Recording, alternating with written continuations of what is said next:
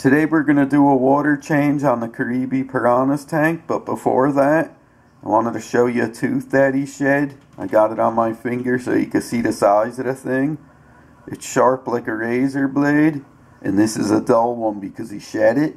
But I also wanted to show you at the end of the video one of my ball valve systems I made to fill up my tank real quick.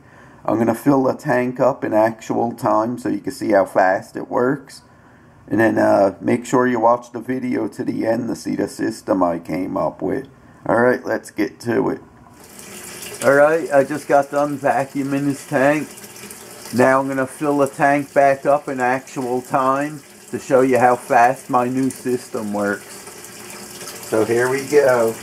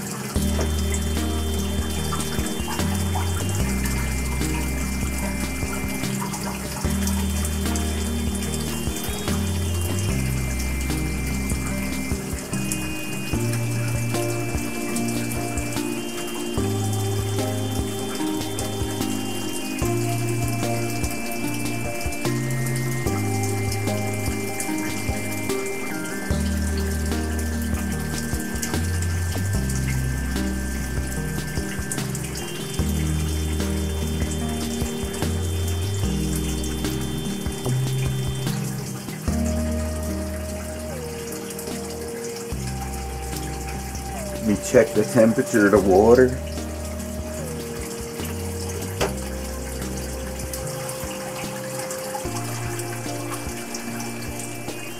Perfect.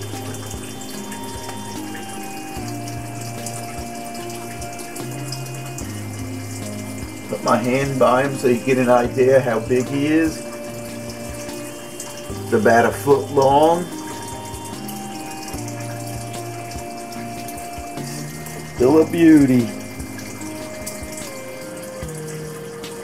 Man, it's almost filled already. I timed this with my 125. I do a 75% water change on my 125. And it does, I guess it fills it back up in like 4 minutes flat, which is pretty quick. I don't know how fast this is. I never timed it, but it's almost done already.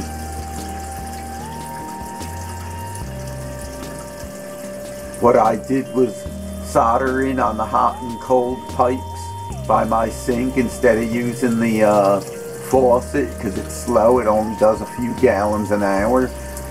I used 1/2 inch with 2 1/2-inch ball valves on the hot and cold.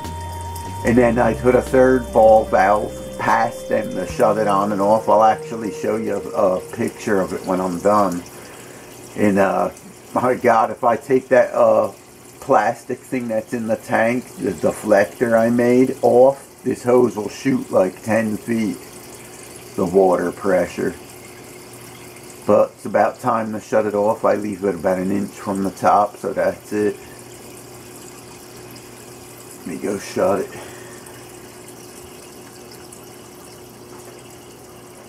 Here's the system that I made.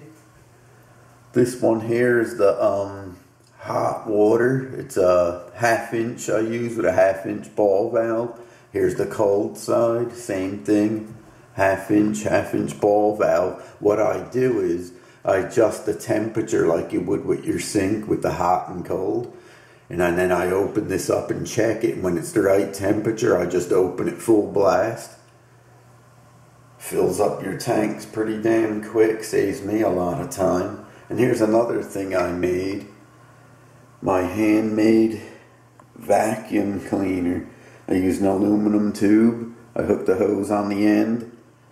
And actually a clear shampoo bottle taped, like stuck in and taped on the end. Been using it for like 5 years. Works good. But that's the video. Hope you guys enjoyed it.